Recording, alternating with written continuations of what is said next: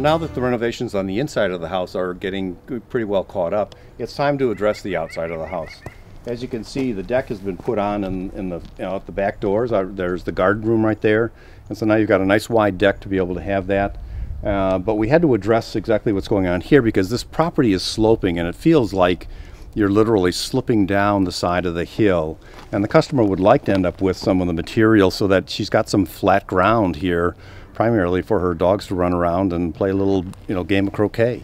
So this next week, we're bringing in a large number of stone retaining blocks, and from here all the way across to the end of that deck is going to be a retaining wall that's actually 6 feet high, or the height of myself, and it's going to be 67 feet long. And this is to keep the pool safe and keep this whole area here blocked off. And this shrubbery is going to be taken out. They found that this shrubbery really promotes the development of a lot of ground bees and things like that. So they're going to clean that up. We're going to put the wall in, and then that deck will be redone to be able to match the brand new deck. And there'll be another deck coming out here, which is actually going to have a hot tub sitting on it. And that's going to jut out about 4 more feet farther than this deck.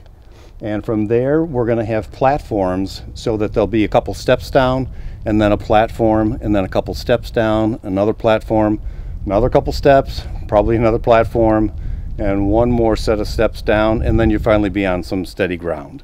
In between all of that, we've had to put in getting ready for all the gutters, because we want to move all the rainwater away instead of having it just rushing against the house. So we're going to be taking it, getting it down into the gutters, and then we've got underground piping that's going to take it and send it out about 50 feet to the side and remove it away from the home. All for safety, and it keeps water out of the house and reduces any cause or potential for damage.